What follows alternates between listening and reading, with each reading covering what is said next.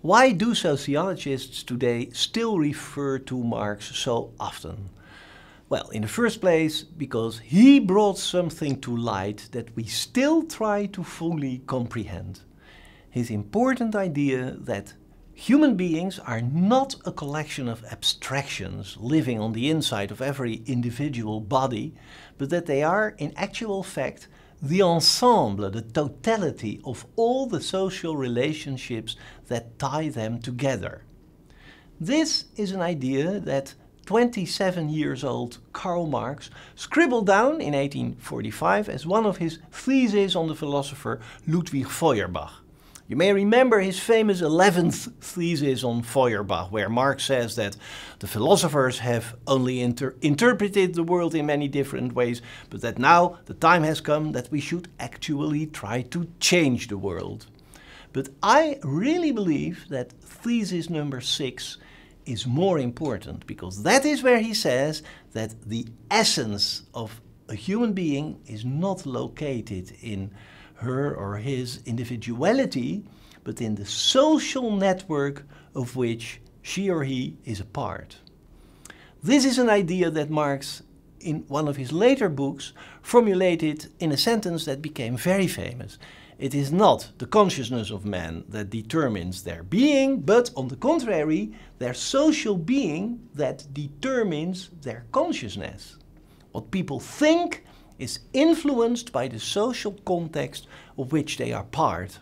And this idea has given rise to some of the most important branches of sociological research.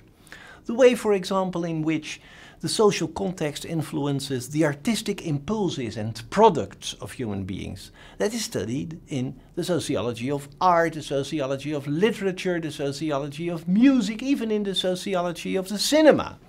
How the social surroundings may influence behavior that is, in a certain society, considered punishable. That is studied by the sociology of law and also by the sociology of deviant behavior and the sociology of crime or criminology. How the social structures may influence our belief systems is studied by the sociology of religion. And the social influences on how people think, how they reason, is studied by a very important subdiscipline called the sociology of knowledge. And I can go on and on with this list, making it longer and longer, but let me mention one more. Today, we do not believe anymore that scientific thought develops in a social vacuum. We now can see that even in science, the flow of ideas is influenced by social developments. And this is the intriguing field of study that is called the sociology of science. So, how people think and feel and act is profoundly influenced by the social networks in which they are enveloped, so to say. Maybe I should say the networks that they are. And that is an extremely fruitful insight, something that became the cornerstone in the sociologies of Émile Durkheim and of Norbert Elias. But then Marx narrows it down a bit, because he believes that the most important interdependencies between human beings are those having to do with survival.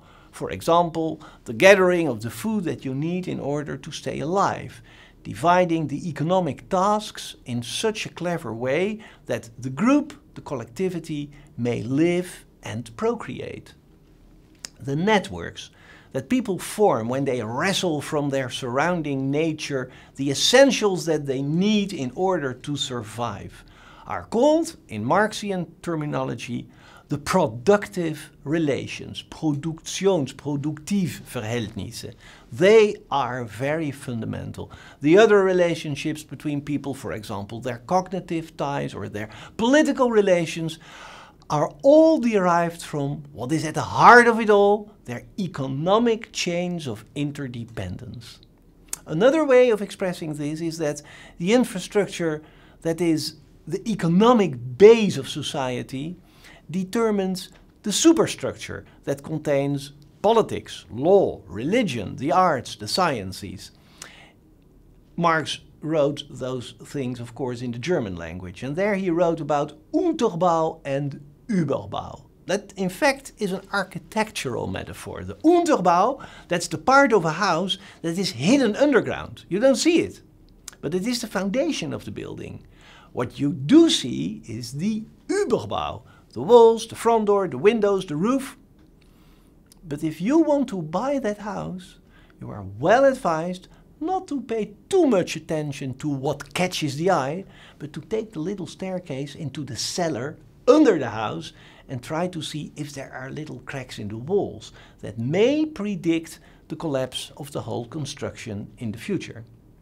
If you want to investigate the strength of a society, don't look at the things that are easy to notice, Marx tells his readers. The beautiful artwork, the great universities, the inviting avenues, the smart political debates. No, you should try to see what goes on in the less visible economic basement of that society.